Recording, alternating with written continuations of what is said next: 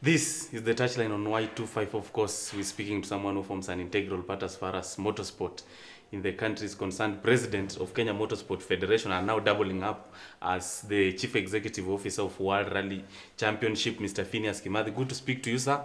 Good afternoon. How have you been? I've been well. Maybe talk to us about the readmission of Kenya into FIA World Rally Championship by 2020. Of course, plans are underway. How is the progress so far? Well, we have a lot of ground to cover, and we're working very hard. I think the government of Kenya has come in very strongly to, lay the foundation of this project to bring back a World Rally Championship status. As you very well know, Kenya used to be part of the World Rally Championship up to 2002, and we lost that opportunity, and that's what we are going to try and recover. What are the factors that you can attribute to Kenya's, failure to be and to participate on world stage is concerned? Maybe the factors that contributed to Kenya's failure in between from 2002 to right about now? Well, we all know that 2002 was a bad year for us in motorsports because we should not have lost the World Rally Championship status if everything was running fine. But, well, we don't want to go back to what happened. We know a few things really didn't work well, and we now want to focus on what is it that we can do to return to World Rally Championship come 2020. And we do understand that motorsports, and particularly World Rally Championship rallying, has changed a lot because the requirement is towards a closed stages, or call it private land rallying, which means that you are in full control of the stages. You do not expect to find a boda, right in the middle of the road, or a matatu which is just stopped or just stalled. So that is one of the things we are supposed to achieve before we go back to World Rally Championship. We all know very well that government is a paramount factor as far as these major events are concerned. In terms of dedication and commitment from the government, how is the situation so far like, and probably the committee members who are formed and put in place to spearhead the success of the event? Well, we have two committees. We have the steering committee, which acts as the board of the whole project. Then the steering committee, the chairperson is actually the cabinet secretary. And we have the permanent secretary, or the principal secretary, sorry, in the Ministry of Tourism and in the Ministry of Sports, forming part of that. And we have a private sector representation. We have the group CEO of KCB serving in that steering committee, in the board. We have Jesse Rai, who is a renowned businessman and a supporter of motorsports. As you very well know, he sponsors the Cabras, a team where we have about 8 cars coming from more or less the same group. So he's a real enthusiast. And we have Jim Kaumbura, who is also part of motorsports for many years, and myself. That now forms the steering committee, or call it the board. And then we have the local organizing committee, or the organizing committee, the OC, where I also serve as the chairman and I give direction on exactly what we are supposed to do. And in that committee, again, we have very strong government representation. We have the Ministry of Interior taking part in that organizing committee. We have tourism coming in again. We have infrastructure, and we have now the Ministry of Youth that is in charge of the National Youth Service, because we'll need a lot of, people helping us put together a credible event. How is the feel among the stakeholders of rally in the country? I know it's a prestigious opportunity, and a lot of Kenyans, not only those who participate in the sport, but several Kenyans are looking forward to this particular event. How is the feel, and probably what's the significance of this, not only sports-wise, but even on the basis of tourism? Well, first of all, this is a great opportunity for Africa to go back to what I would call the world map, because the message I've taken out there for the last 2 years is that how can you have a World Rally Championship without the continent of Africa? And that question is what I believe the international community, more so those who are involved in organizing the WRC, are trying to address. And the journey has not just been a Kenyan journey, it is an African journey. And in 2016, I made a presentation in Addis Ababa, and we all agreed to push for 2 events in the world calendar, one being the World Rally Championship and another World Cross-Country Championship, or call it autocross. And South Africa, for your information, went for the autocross championship, or the rallycross championship. And they've already gotten their event because that is relatively easy to organize. And then Kenya now was backed by the entire African continent to go for the World Rally Championship. And then we said we needed time because, we need to put a lot of structures in place before we're able to host a World Rally Championship. And that's why we gave ourselves a 3-year period to prepare for that. So this year we're running an Africa Rally Championship next week from the 16th, 17th and 18th around Naivasha.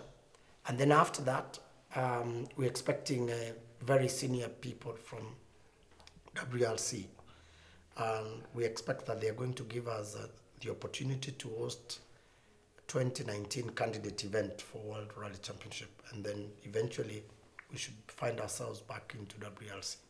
Previously, Kenya has always been on the brink of, hosting some of these major events, but, losing on the hosting rights during the last minute. We saw Chan as far as football is concerned, but World Youth Championships, as far as athletics is concerned, was successfully hosted in Kasarani. In terms of preparations and structures, do you think it's all systems go?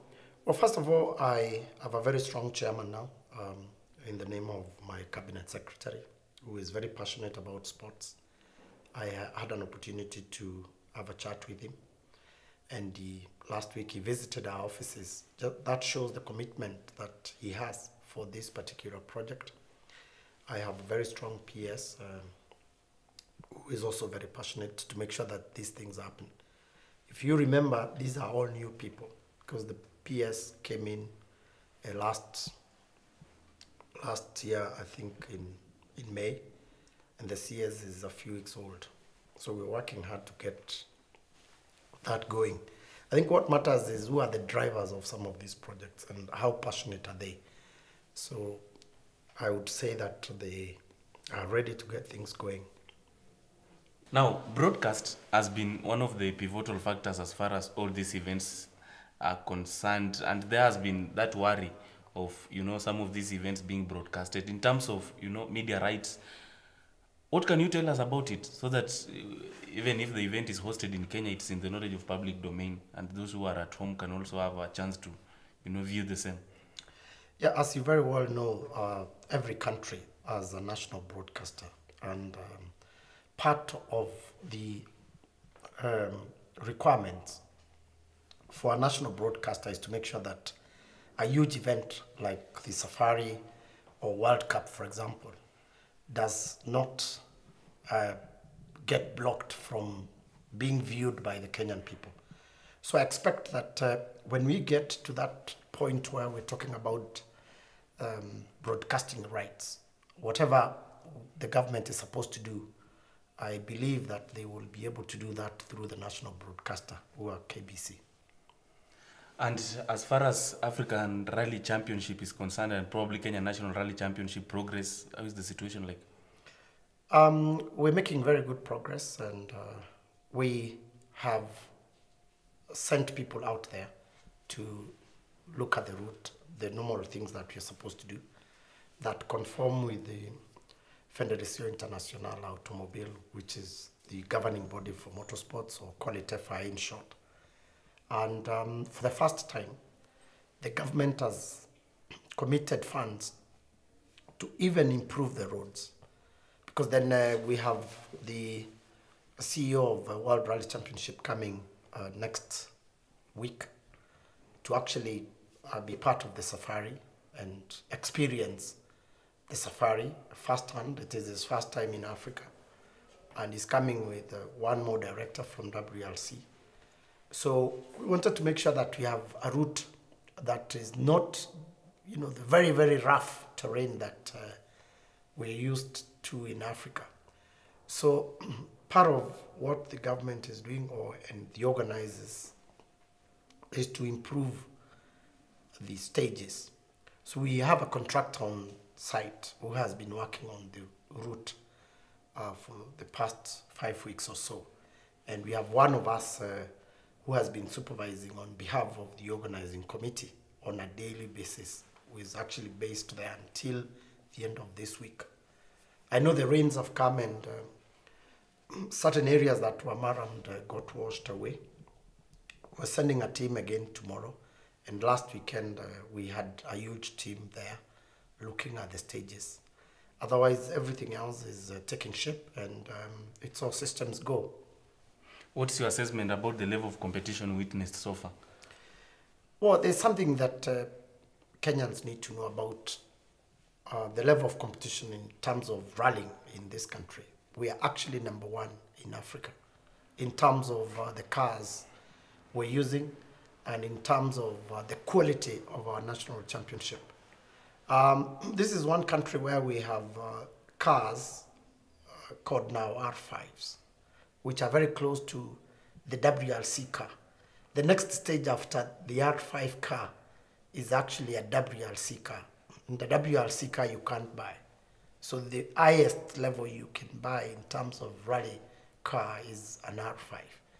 And you know that Kenyans have been winning the Africa Rally Championship for the last 3 running years. We had Don Smith who won a few years back. Then we had Jasprit Chate who won in 2014. And then we had Manville who also won last year, 2017. So all in all, Kenyans don't win because they are favored by anybody. It is because we have the best talent in this country. And that's why we also have the richest heritage in rallying, because the safari started in 1953 and it's been running up to this year.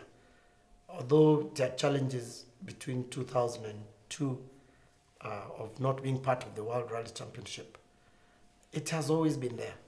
Since WRC was founded in 1973, the safari has been part of the WRC heritage, and that's where we want to take it back.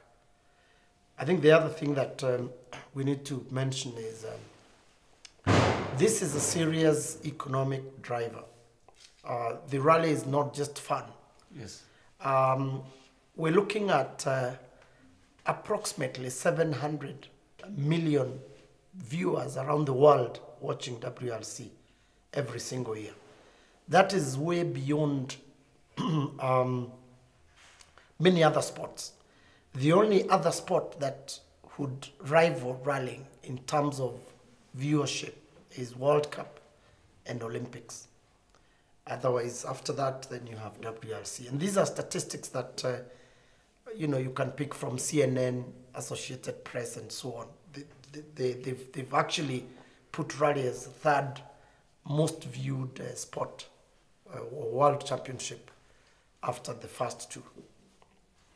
Finally, there's been this outcry from, former athletes in general in various sporting disciplines. As far as your federation is concerned, how have you partnered with probably former rallying stars and icons who've done this country proud before during their heydays? Well, if you look at the way we've designed this office, we're trying to put as many images as possible for people who did Kenya proud and people who rose to represent this country. And if you just take a walk around here, you feel like you're in a rallying museum. We have many, many images of people who took part from 1953 to present day. So that is part of the recognition that we are giving them. And we have many, many Kenyans who made the safari, or who, without them, the safari was not what it should have been. The FI president, who is also the special United Nations Secretary General Envoy for road safety, yes, visited this country just to come and launch this project. And that was a big honor for Kenya, for Africa. He is a very, very busy man. He was here for only 36 hours, and we couldn't get him longer than that. And he still had to attend other meetings at the United Nations. He met our president, who assured him that everything is on course as far as this particular project is concerned. Overall, your parting shot, your final word as far as rallying is concerned? Well, motorsports, just like athletics, is a very individualistic sport. And we don't have, for example, Team Kenya, but we have Kenyans taking part. My request to the corporate world is to support particularly the indigenous drivers in terms of sponsorship. We have talent, because then we do not want to bring the rally back to Kenya and Africa, and we don't have a single local boy or girl taking part at an high level. So my personal appeal, as the government puts its effort to bring the safari back, and the corporate world comes to support us, because it cannot just be government, we also would like to see the local corporates who operate in Kenya supporting a number of our young drivers to make it, because this is a very expensive sport. And by the time you make enough money to rally, then you're probably my age and it's time to retire. So if the corporate world can please support some of our young talents, so by the time we get back to WRC, we have a few of them at least starting in the top 20. Mr. Phineas Kimathi, an important aspect as far as rallying in the country is concerned, Kenya Motorsport Federation President, and doubling up as Chief Executive of Software Rally Championship Project, speaking to us on the touchline on Y254. It's been a pleasure speaking to you, sir, and we shall be looking forward to hear from you next time, comprehensively probably with regards to the update of the same and going forward. Thank you and all the best. Asante sana. Cheers, man.